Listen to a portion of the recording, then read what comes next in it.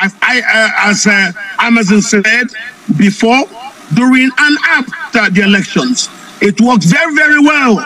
So you're telling us that INEC lied about the fact that their system was hacked, or that the fact that they had issues? Yes.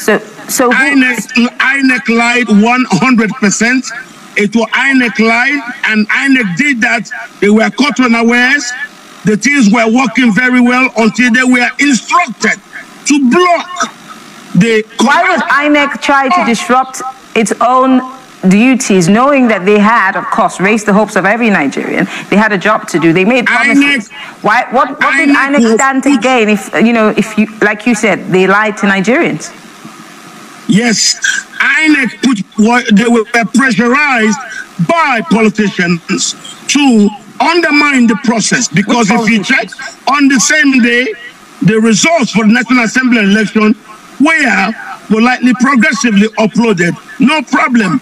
Nothing happened to the INEC server. We have gotten that confirmation from those who hosted the server, Amazon Web Services. Nothing happened before, nothing happened during, nothing happened afterwards. If anything happened with the server, we will have known. It was simply a political decision taken by those who saw that the exit polls did not favor what they wanted to have.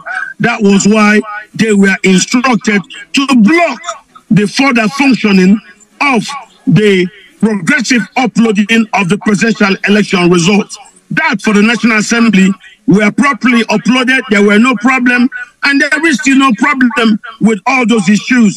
That's why INEC is having problem.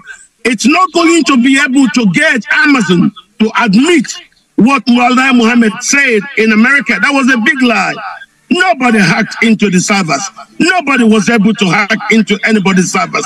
It's very good, and that's why we have today subpoenaed we have subpoenaed the Amazon Web Services, and they are coming to Nigeria to testify that nobody hacked into their server before, during, and after the elections. Whatever happened here were human mistakes that were done deliberately, simply to undermine the process.